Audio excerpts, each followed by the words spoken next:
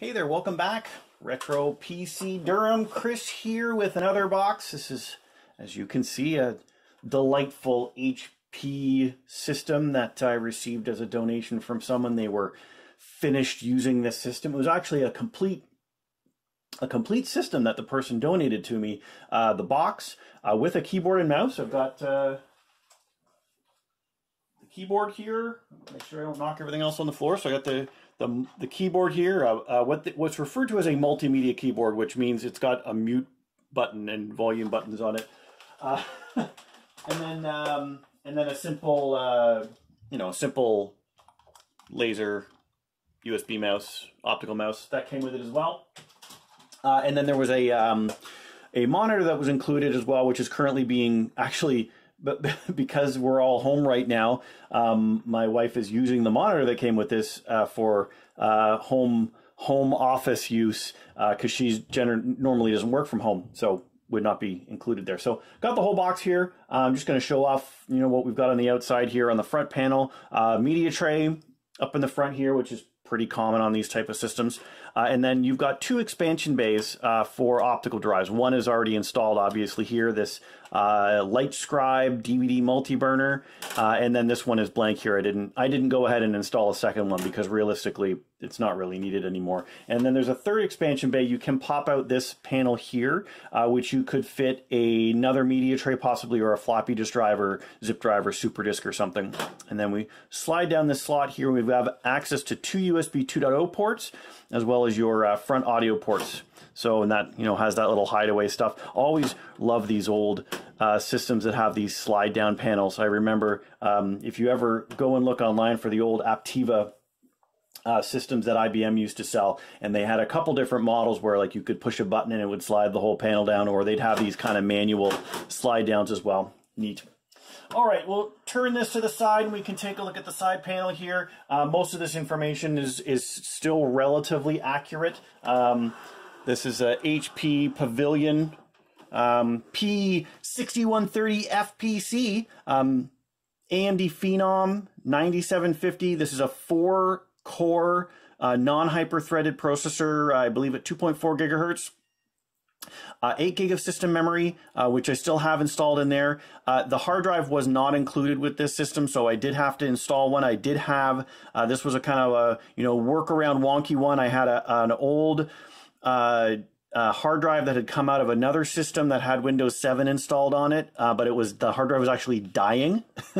But I was able to get it installed on here and do an upgrade to Windows 10 and then replace that with a 250 gig hard drive that is in much better shape. I think it's 250. We'll see when we get this thing up and running. That Super Multi DVD burner, geez Louise, an NVidia GeForce 9100 integrated graphics, which we'll talk a little bit more about. Wi-Fi, which is available via a card that's installed on here, and I had to do some stuff with that. And then the Windows Vista, obviously, which is no longer installed on this system. So we'll slide and take a look at the back here of the machine. So the power supply staying on track here. One of these old power supplies that's nice when you plug it in, it lets you know that there's power actually working on it before you spread it up. The Wi-Fi adapter, which is in a PCI card slot, it did not have any antennas included, so I did have, from a previous time, I picked up a bunch of computer gear from a guy. He had a whole bunch of Wi-Fi antennas that had come off of Wi-Fi routers. So I picked two that seemed to match the color coordination. These are Linksys, I think. Yeah, these are Linksys. So they came off a Linksys router or something, but they fit perfectly. Obviously, it's an industry standard sizing. So that's installed there. And then our system board down here with keyboard, mouse ports, and then you've got your video connectivity as well for the integrated graphics, which again we will have to get to. Let's pop it open and take a look and see how we look on internals. HP used this case, the general case frame design, for a number of different product lines, both in their HP and their compact products, which is, like a mix of business and consumer-based machines. The front panels would change from time to time, but this basic frame design is very similar. In fact, I had a compact machine that we did a couple weeks ago that the inside is exactly the same. This hard drive tray was missing, out of it, so I wasn't able to, on that one, I wasn't able to install the hard drive the same way, but on this one I had it so I could install the drive the way it's supposed to be installed and run the cabling and everything. So you can see on the inside here, we've got our AMD processor, stock cooler, a system fan here to help with cooling, which is needed because of some issues. Memory drives. If you needed a floppy disk drive, it does have a floppy disk controller integrated into the board, and then everything else is on PCI. There's 4 PCI connectors on the board, 4 SATA connectors on the board, one of which is being used for the hard drive, the other for the multimedia burner.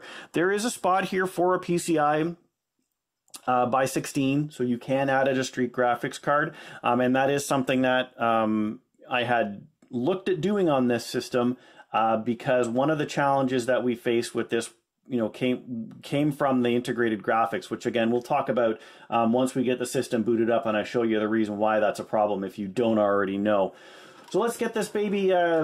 Just on my note here, like some of the interesting things on this box was the strange mix of like being able to fix, work on parts of the machine and not work on other parts of the machine. So, you've got the thumb screw to remove the side panel. You've got these very simple, latch hinges to be able to add and remove optical drives. But all the other components in the system have these screws that you can use a slotted screwdriver to get on it, but otherwise it's using like a hex screw, which normally people don't have those in their toolboxes, and it's not secure hex, so it doesn't have the little notch in it. But why you would use those type of screws instead of a standard Phillips screw that almost every other computer uses doesn't make any sense to me. These are only going to end up costing you more, unless that at whatever time they were making these, they got a really good deal from the screw manufacturer, to buy the 1 million screws they were going to buy for the year, and that was like, a quarter of a hundredth of a penny less per screw than buying a Phillips head screw. It doesn't make any sense to me why you would do this when it's something that's so easy to bypass anyway. But regardless, let's get this back together here. Put the lid back on. Make sure we're all lined up here and everything fits in the right slots. These side panels over time, always, because it's such a thin metal that's normally used, they get warped over time, and you always end up having them where there's just one little spot at the top or at the bottom or in the middle. Doesn't really fit right, so I need a little bit of TLC. All right, let's get this thing up and running now.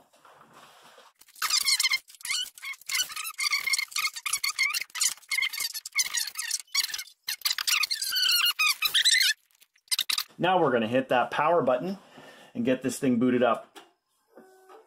You'll hear lots of computer noises. Checks that media tray for connected devices. There's our splash screen. And then we'll start loading up into Windows 10.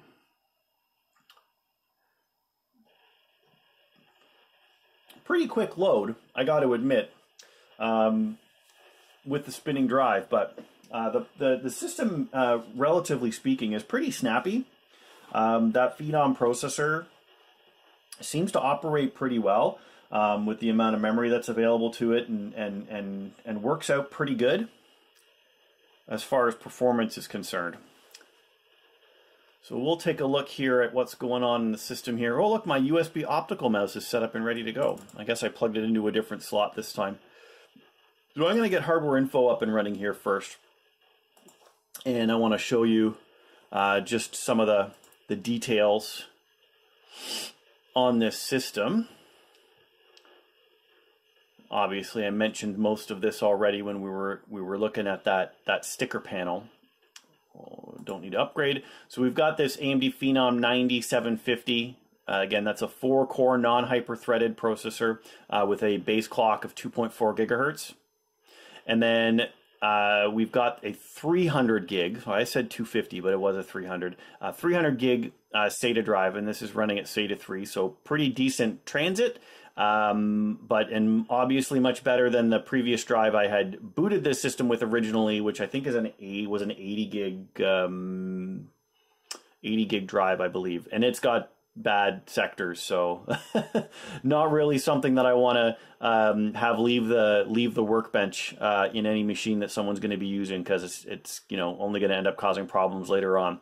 Memory, we've got 4 Samsung memory sticks. They're all identical. This PC26400 memory, so 8 gig total memory, and then we've got this NVIDIA GeForce 9100 integrated chipset, which is grabbing apparently 256 megabytes of RAM off of the system. So let's take a look, and I'll show you here first of all how we'll minimize this for now, and we're going to open up the Google Chrome and do the old YouTube test and just show, you know, does this perform well enough? Obviously, the processor and the amount of memory seems to be perfectly adequate. Whether or not this graphics adapter can handle that, again, something that would be at that kind of quality, I might say, I don't know if I want to do that. I don't know if I want to use that if it's not going to be able to handle doing something as simple as watching full screen 1080p YouTube. I would expect, based on the other system capabilities, that this is going to be able to handle that no problem.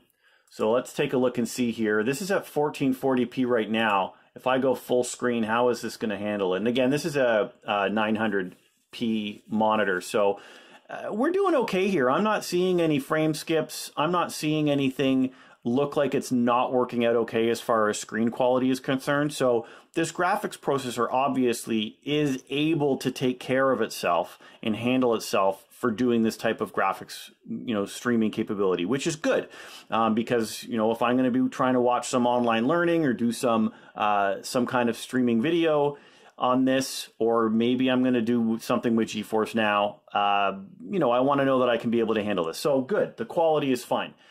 The only problem I have comes as a result of the way that some of these sensors are going to tell me how the system is running right now. And it really comes down to right here is this Pegatron Corporation Violet codename, NVIDIA MCP, and the graphics processor itself, the GeForce 9100. That temperature range. Right now it's running at 63 degrees. I've seen this go, when I first got this system up on the bench and was working on it, it was in the 80s, like mid 80s temperature wise.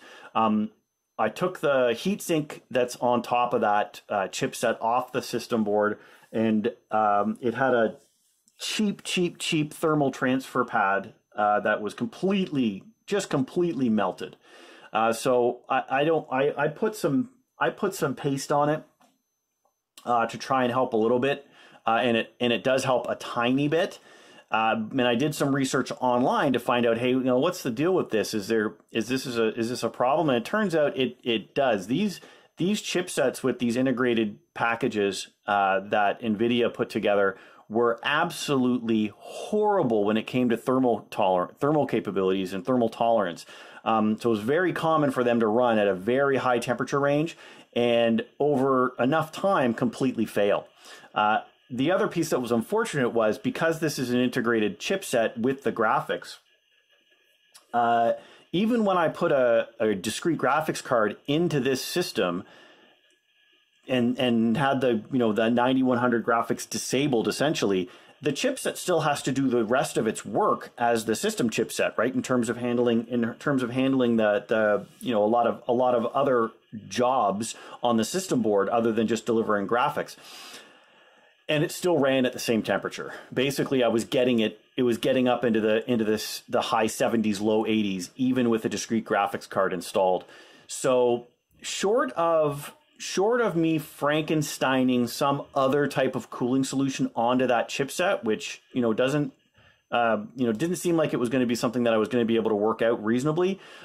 We just let this go as it is. I tried installing MSI Afterburner to see if it could do something to be able to help out, but it doesn't recognize the graphics, the onboard graphics at all. It's looking for a graphics card installed in a PCI slot, so that didn't do any good whatsoever. So it's just a matter of saying, hey, you know what? If it survived a number of years being able to run in someone's office for general use, it's probably going to be able to last a couple more years. if it didn't die over the last 10 years because of this problem, it's not gonna die in the next 2. I'm hoping. So the box is ready to go. You know, as soon as things start to clear up with everyone doing the isolation, and there's some people looking to be able to, you know, get some systems up and running, or even in the meantime, if I do get contacted by somebody who is local and needs to get a system to help out with you know, getting their kids online to learn or something, this box will be ready to go. And because it's already got keyboard and mouse, you know, possibly a monitor ready to go with it, it's a, you know, pretty complete solution ready for someone to get going and using. So hopefully someone's going to find some help with it. And again, another system saved from the junk pile. So I hope you enjoyed this. And if you got any questions or advice on this chipset, you know, please put those in the comments. I'd be happy to hear any advice that anyone had on how they got around or MacGyvered a solution to be able to cool that thing off without you know, creating too much of a challenge.